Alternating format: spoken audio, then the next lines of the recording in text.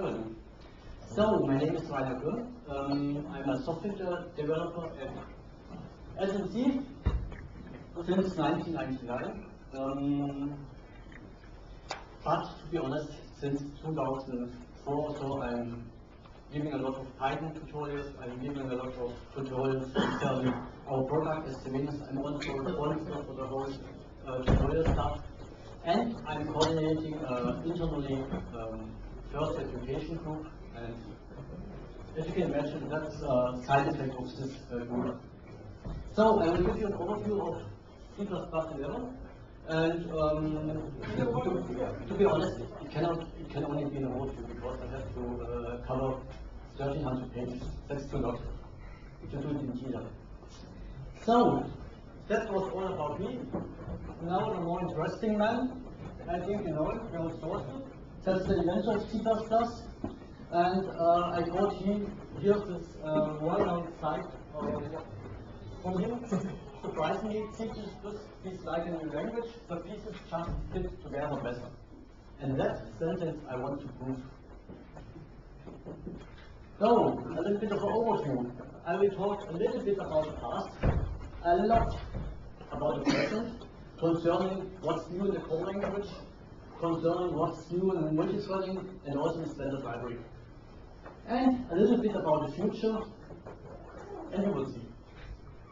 So let's start. To get the idea of C++ 11, you have to have an idea of the timeline of C++. So you can imagine what happened last year.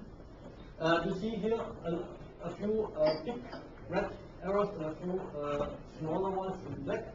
And these big ones are the actual standards.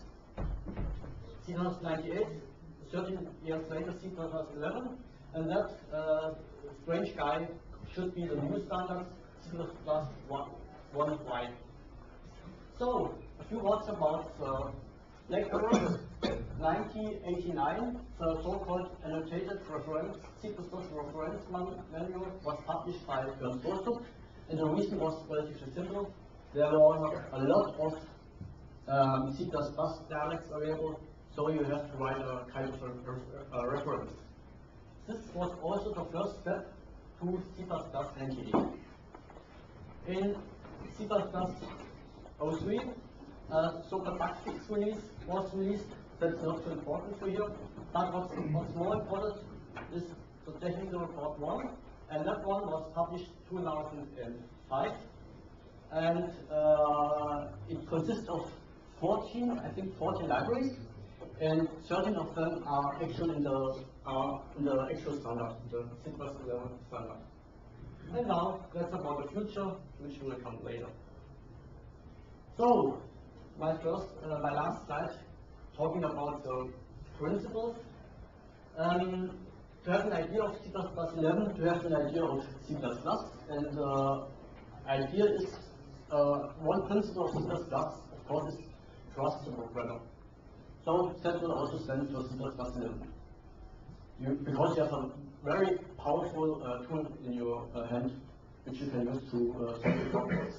Then, what's also critical for C++, you don't have to pay for something you don't need. Maybe we talked about reflection at runtime, we talked about exception handling, we talked about, I think you know it, SharePoint. You have only to pay for such things you actually need.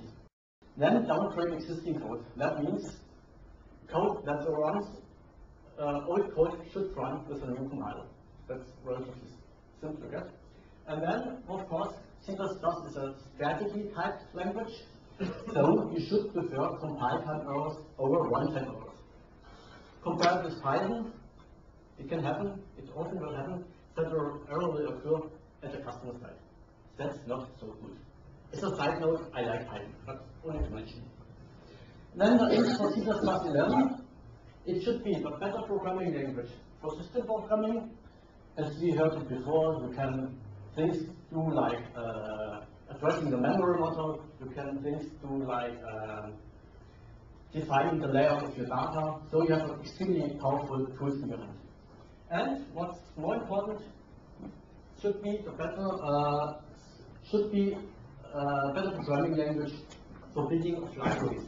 Of course, you have movie semantic, you have perfect forwarding, you have variety templates, and a lot of additional stuff. I will mention in the next slides.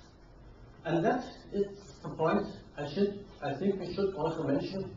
It should be easier to teach and to learn. To be honest, I will not, in case my children want to learn programming language, I will say to him, he should use whatever here, he should use Python. He should not use C++. It's too complicated for a young child, to be honest. So it should be easier to teach and to learn. I will make one sentence. It should follow the principle of last surprise. That means you have a key point, you understand this key point, and it will hold on this part of C++, and it should also hold on a different part of C++. You get the idea of C++. And that is, if a programming language follows this principle of last surprise, it's nice and a good programming language. Of course, Python will do it. So, red is my color, you see, all what's right on the slides. Not all, I'm not totally sure, but it should be, these are the new features and the blue one are the old ones. So, auto, maybe some of you know it from Haskell, automatic type reduction, where you get a type for free, and it's relatively straightforward. You have an initializer, you say auto, now you get a string, my string. You get an int, you get an double. In this case, it's not a big deal. But have a look here. In case you want to define iterator to the beginning of a container, you have to write it in an extremely long way, but now you can only say auto. That will make the same. And here, the next example, and have a look here. This little function will only take two int arguments, add it, and return an int. That's trivial. But I want to define a function pointer to that function. So I will do it with classical C++. Here I define a function pointer called myAdd1. It will take two ints and will return one int. And here I initialize it with this int function from above. That you can do, or you can do also that in a different way. I think it's your choice. And here you see the application of these both functions. They are equal. But what you will give it you for free. There exists another capability in C++ 11 for auto-diffusing a type. It's called decade type. It's a little bit more verbose. It's a little bit different. But there's one additional use case that I will show in the next slide. Here you see it. You have a decade type, and you declare my string as the declared type of the string str. That's the syntax. You see it a little bit more verbose. I can also use it for defining a function pointer, and it will behave in the same way. To be honest, that's no reason for a decade type, but you will see it now. You can do this decade type some additional use case. Okay. In C++ 11, there exists a so-called alternative function syntax. And this syntax is in most cases optional, in few cases required. Here it is required. Have a look here. Here I'm defining a function called func, taking arguments, returning in the return value as type, and here is the function body.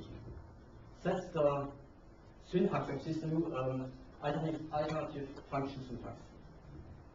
Then, what I want to solve is to write a generic function which will return the return type of that function automatically.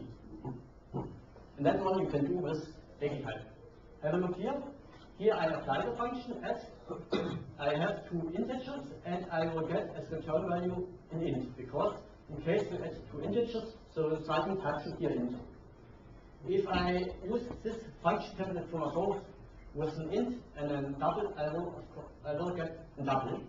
If I use it with a long int, which is the new type, with an int, I will get, of course, long int. And that one you will get for free. Have a look here. Here, I define a function template taking two arguments of different type, first and second, and I will begin from the beginning. I will start from the beginning. Here, normally the return type will follow, but in this case, you see, I only say auto. That means, hey, wait a second, it will come later.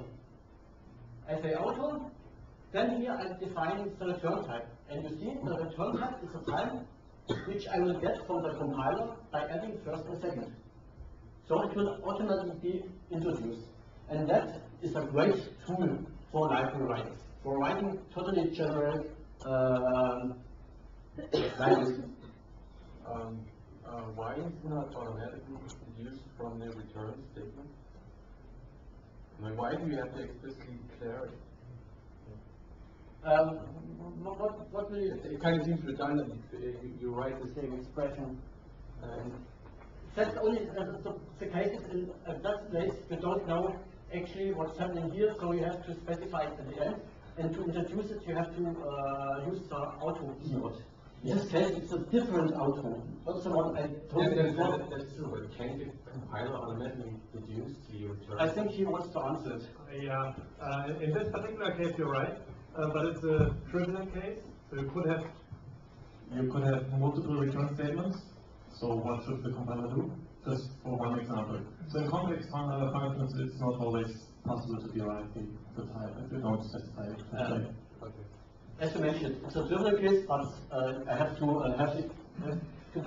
I must run it on one slide. That's the first one. And yeah, and only to say to you, this code should work. All code you will see the next 90 minutes works actually. So now I think one of my favorite new feature in C++ 11, lambda functions. You heard it from Mike. You will hear it also tomorrow from David, I think, or? And lambda functions. What are lambda functions? Lambda functions are, of course, known from the functional programming languages. These are functions without names, define a functionality right in place, and that's the key point, can be copied like data. That means a lambda function is a so-called first-class function. That means you can copy it. You can give it as an argument to a function and also return from a function. It's like data. One remark for me, one subject, lambda function should be concise. I think it makes no sense to write a big lambda function and use it. It should be concise. And it should also be what's similar to that, well-explained. That means in case you write a long comment to explain your lambda function, you make something wrong, I guess. That's only my idea. I used it in Python, I used it in tested, so I think it should be small expressions. So, one additional remark, then I will show you one additional slide, then I'll show you an example. Here, a lambda function, that is the structure of a lambda function consisting of 4 parts. These 2 ones are optional. And at first, you have to introduce it by using a square bracket. And here you can capture the defining scope by reference or by copy. And so it's also called a closure because it copies the environment. Then, optional arguments and optionally return value in this new function style, function syntax. And then what should follow, of course, is the function body.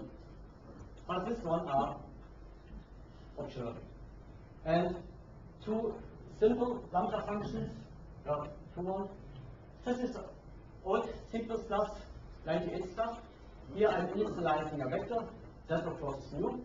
By saying I have a vector of the elements 2, 3, 2, 1, 4, 5, 5, 4, sorry. And what I want to achieve is to sort them in decreasing order. With classical C++, you will do it in such a way. You use the standard template library algorithm sort and say, go from next begin with rect end and apply my sorting criterion my sort, which is under the hood a so-called function object or function operator. The key point is the call operator is overloaded, and here we're specifying the sorting criteria, and this one is found should be bigger than W. That's all. What's bad about this style? You have to define one class only to use it once. That's a little bit annoying. What's also bad is this class maybe was defined in a totally different place of your source code, and here you use it to get an idea what actually will be done. You have to read the source code. It makes no sense. And what's also not good, the code is not local. That means the compiler has less opportunity to optimize. So many reasons to do it in a modern way. You can of course here also use a function, but that's your choice. But now I will talking about C++11, so I will talk about lambda functions. I do the same in two ways, and I use only a different layout. That's all. Here I will begin with the first one, sort back begin until back end, something like your above, and here I'm specifying my lambda function. And that's all. That will do it in place. And that was it. You can lay out it in such a way, then it looks like a function, because it's only a function without name. We call it also anonymous function. Many different expressions available for this kind of expression. Or you can do it as I prefer to do it in one line. That's the same. And in case you can write it in one name, you know it's concise. In one line, sorry. You know it's concise. But I think that's extremely promising. Only a few other examples. Here, the new thread facility capability of C++11, and what our thread wants to have is something he wanted to work, he wanted to do, and that package I define by using a lambda function. You see it here, square bracket, and this thread will only display this ID. And here, I don't know what very expensive function is, but it should be very expensive. So only two applications of lambda functions. In this case, in the use case of starting a thread or using a thread. And you know from before, I talked about first class functions. Functions are, of course, lambda functions are first class functions. So you can use them as argument of functions, or you can return them as return value from functions. Those use cases I will show you. Here, I write a lambda function. Extremely simple one. This one will only return string saying lambda function. Only extremely simple. Here I define it. Now that's a function. That function has actually a name by lambda, and I can pass it to this function which wants to have something like a call it a unit. Maybe a function, maybe a function object, maybe a lambda function. So, and now have a look here. I build a function which returns a lambda function. So it's called make lambda. This lambda function is extremely simple. It only returns the string 2011. And what you see here is a new function template, and this function template describes the return value of this lambda function. And if you look carefully, you see this lambda function I return will get no argument, because this lambda function has no argument, and it will return a string which corresponds to this string.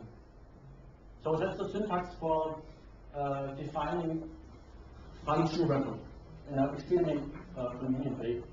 That's new is C++11. I will talk about this stuff also in my last slide, so you have to wait for, I don't see it, maybe 40, 50 slides. No, simply unified initialization. I think that's great, because there are a lot of exceptions and a lot of rules you have to remember to initialize data in C++98. I think about 6 or 8.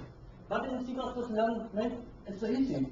The only one you have to remember is whose curly braces. Have a look here. int, I'm initializing by that one. That's trivial, I know it.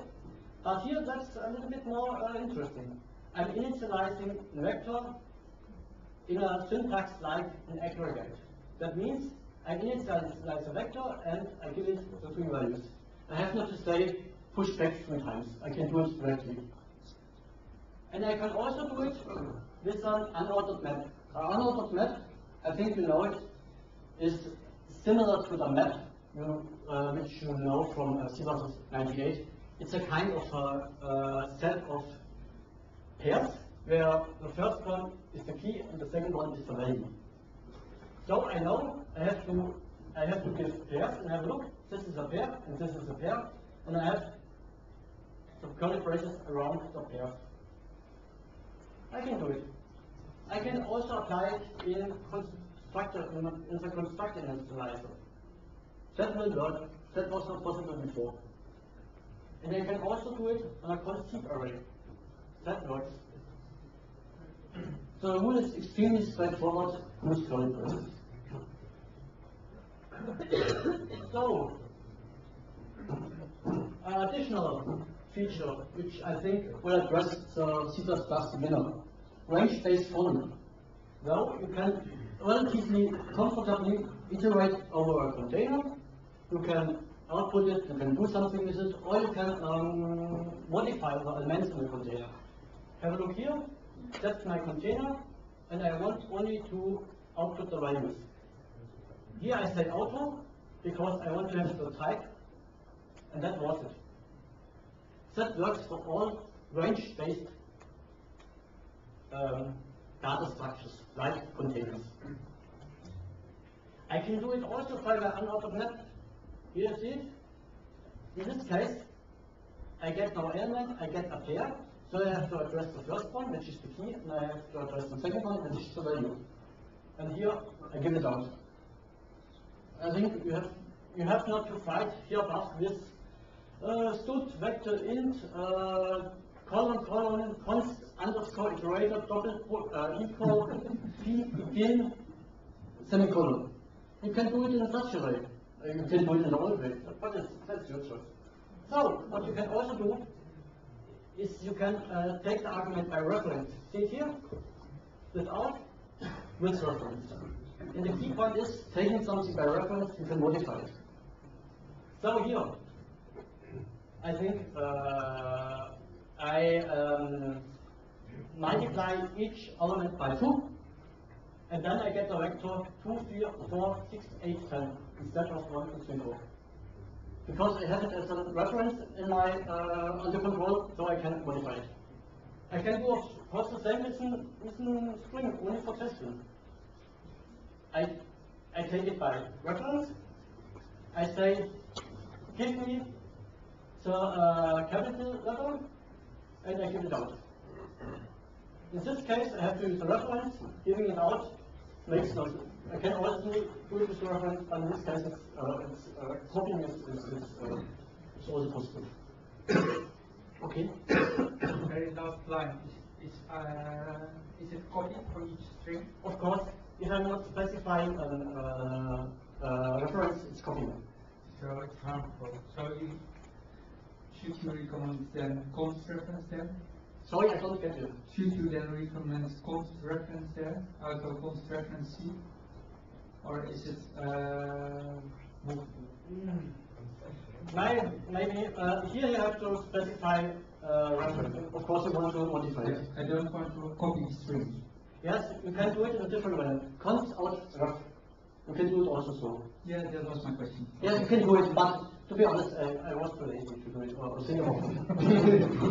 So you recommend const reference there? It depends. No, the best answer is always to say it depends.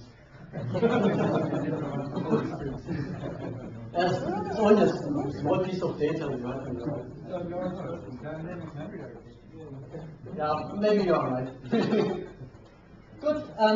That's now about a few features concerning creating classes and using them, of course.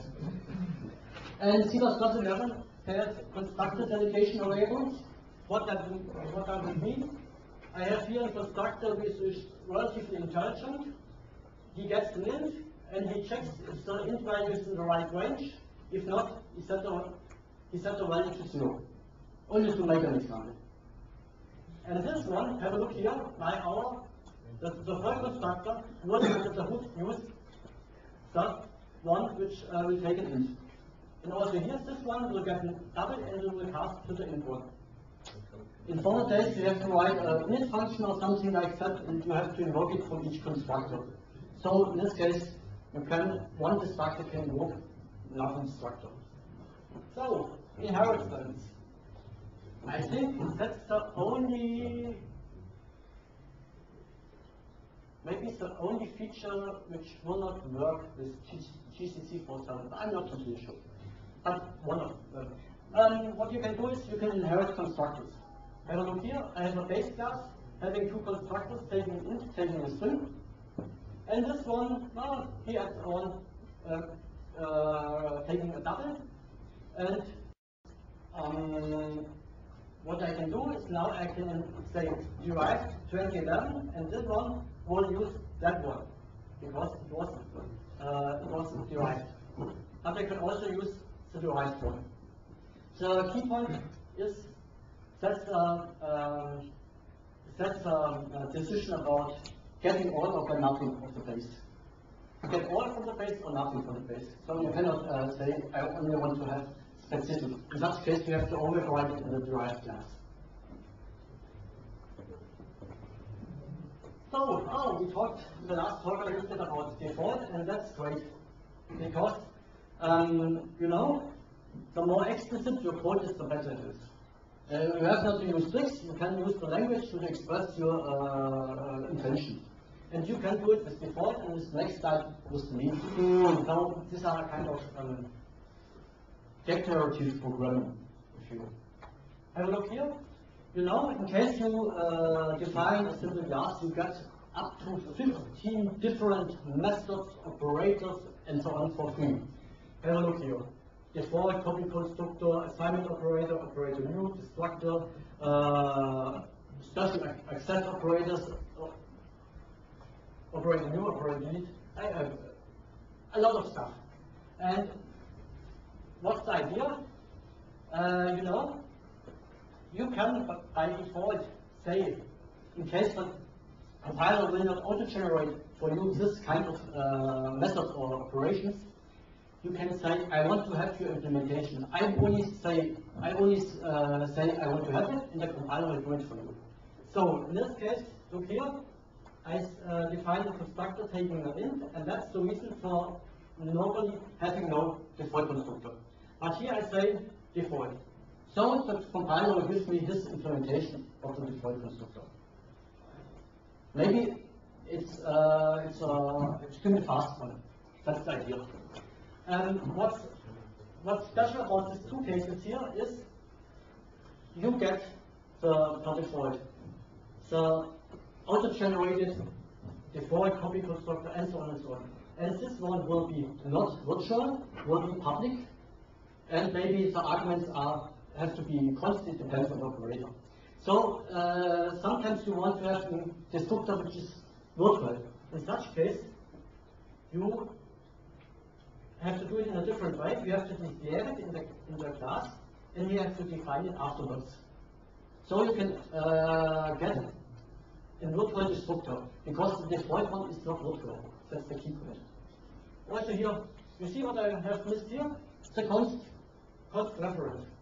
Operator, assigned operator should take the argument by const reference, and this one is only reference, so I have to define it outside. That one you have to remember. I don't remember it the first time. I was a little bit irritated.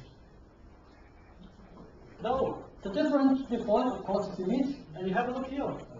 I'm defining a class only declarative. I think that's great. I say, I want to have the default constructor default, and I want to say my class should not be copyable. Then I say, default assignment operator should be deleted, and the copy constructor should also set it also to delete. That means I suppress the function notation. And this class cannot be copied. Maybe I have to think about move semantic or something like that, but this class cannot be commented. And I mentioned it once more, extremely explicit, and that's great. But you can do also funny things with delete. Here I want to have a function, only double, which accepts only double arguments. No int, no float, no pool or whatsoever, only double. How can I achieve that? I have defined a function only double, and I define also a function template is the same name which I set to delete. What will happen now? In a case I invoke only double 3, this one will be used and this one is set to delete, so I get this expression which I translated in English in the wrong way, but that's not the point. In case I invoke only double of 3.3 with double, this function will be used, and this is of course okay. So you can use the delete also in different ways to suppress promotions or conversions or something like that. So, oh, that's nice. Are the two guys here? Yeah. I think you will support Aurora, no? Oh yes. Because it's terrible. In my former days as a software developer, maybe in the last century, last millennium, I wrote Qt3 a lot of, and you know what happens often? You override a method in the 5th level of your widget hierarchy, and you miss this damn C, or you miss you use the wrong signature. And what's actually happening is your code is of course right, but it will behave maybe in a strange way.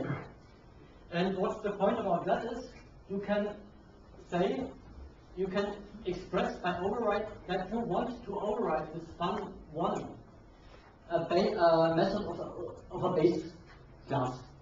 If not, the compiler will tell you. Have a look here, I forget the C. Have a look here, I forget I missed double and float. What here I forget the const. Here long and int was mixed up, and here I did it right. You know it. You know I know the convention. You wrote override methods only writing print something into the method only to show that it will be invoked. And that's terrible. Final. Okay. By final, you can do something like it should not be able to override this method. Have a look here. This method will take an int. Yeah, I'm deriving from it, and here I will get an error because it's not allowed to override final. You can do it on methods. You can also do it on classes, and you have not to use any dirty tricks like writing a private descriptor as text. You can do it explicitly, and that's done. Oh no, so more advanced stuff. I will go a little bit. I think you heard it before from that. I will tell you once more because I think you have to hear it many times to get it. Other references are special references that can be bind to our value. Good. The key point is now, what's our value? I only described it a bit. That's a kind of something temporary. That's a kind of object without a name. That's a kind of object of which you cannot determine the address. That's R value. You can use it. Here I use the R value reference. Here that's the M value, because that one has a name. You can take the address of it. That's the L value. Then I can bind to this L value reference the L value. That's okay. In case I want to bind to an L value reference, you see for two N symbols, I have to use an L value. And you see what it is? That's the in-place invocation of a constructor, which is of course temporary, so it's an L value. And the magic, what will happen is that the compiler will do it for you. He will bind L values to L value references, different direction, and L value reference to L values. That's the key idea. And the key observation is, in case you have something which is temporary, of course, you have not to care about, because it's temporary. So you can make special things with this temporary, because after the expression it's not no more available. So of course you can steal the content. It's temporary, and that's the key idea to remember. Something temporary doesn't matter. You can destroy it. And two typical use cases are move semantic and perfect forwarding. I will try. I give you a picture to the idea of move semantic only to show you the difference. Here I have the string ABCDEF. I want to show you what copy semantics means under the hood. I have a string str2 and I copy string 1 to string 2. Afterwards, those strings will have the same value because it was copied. That's copy semantics. And you can look here. I use the same string, string 1, ABCDEF, string str3, and now I'm moving str1 to str3. What will be done under this hood is that after this expression, string 1 is empty, because I move the content from string 1 to string 3. And here you see, string 1 is empty. String 3 gets the content of string 1. Here under the hood, I will say a little bit different. Standard move will explicitly move the content. Of course. Just to be nitpicky, is string 1?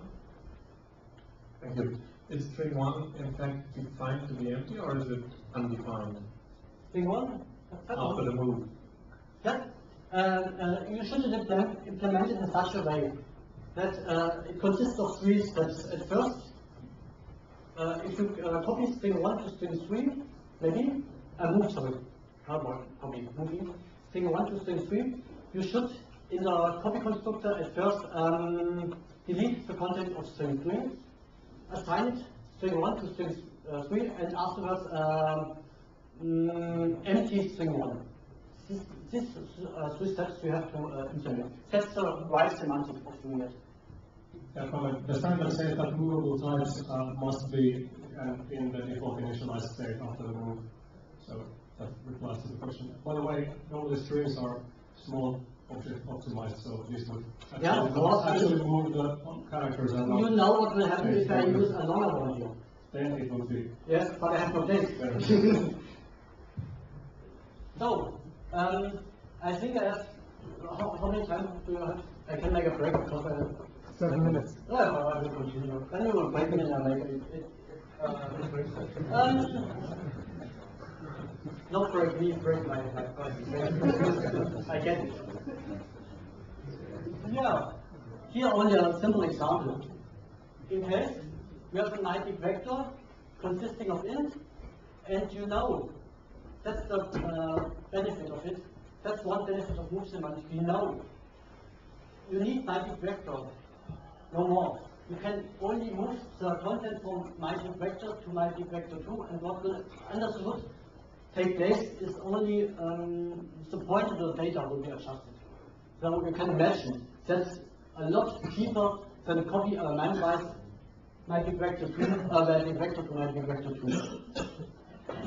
And a nice, great benefit of copies move semantics is also this one. There are a lot of types which are not copyable, but you can move them. And by move semantic, you can make different use cases. Have a look here. Copies, objects which cannot be copied are the shared pointer, unique pointer, maybe files, mutex, promise, future. Makes no sense to copy in mutex because the mutex has to protect a critical region. So you cannot copy of course. So in that case, you can of course move the mutex. Have a look here.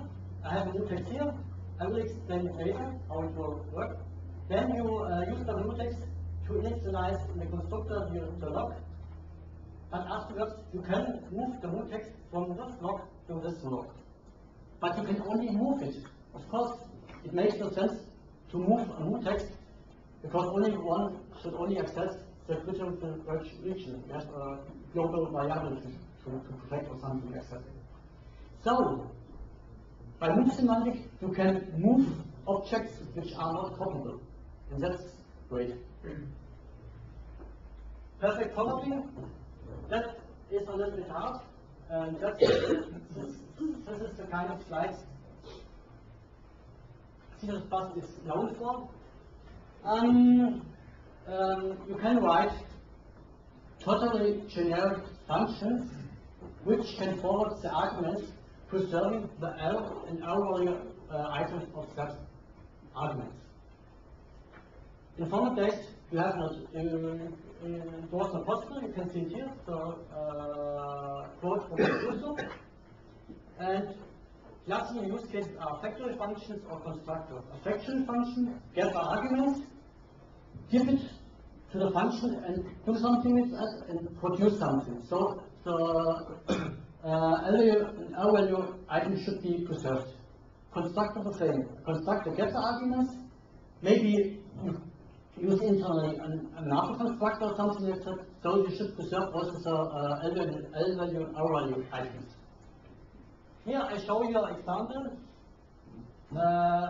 I make it's extremely simple function template which will create initialize to 5. I can invoke it with an R value, you know, 5 is an R value, no address, no name, and I will get a 5.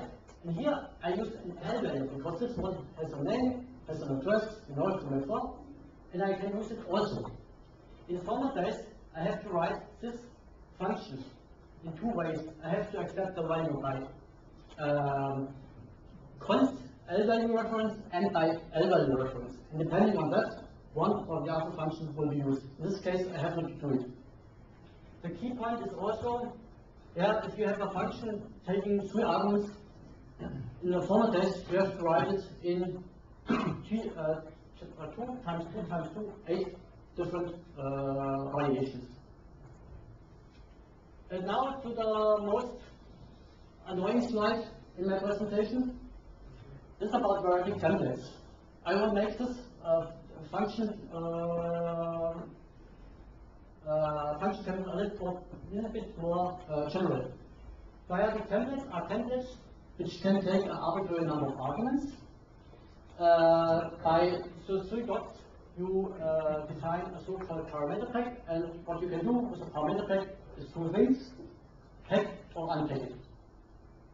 That's all. But have a look here. Before I continue, 2 typical applications of variable templates are standard tuple, which is a new heterogeneous container, and they use under the hood variable templates for accepting arbitrary number of arguments. And of course, a lot of the new constructors are variable templates, so standard thread can take a arbitrary number of arguments. So have a look here. You know it from before. I will make a function template which accepts an arbitrary number of arguments and will produce me a new object. Create object. My object should be of type string, and you know that's my first name, Rainer. Now I have a new object. Of what? Then I create an arbitrary type, my struct, accepting 3 arguments, int, double and string. I invoke it, create object of type my struct, given these 3 arguments, and you do it work. Totally generic. Under the hood, this one is a temporary, so it will be forwarded to this guy here. Oh, sorry, that was too much. That was a good recapitulation. Do you have it? Oh, it's 5 seconds to make up break. Once more. My struct, that's the type my struct, getting 3 arguments.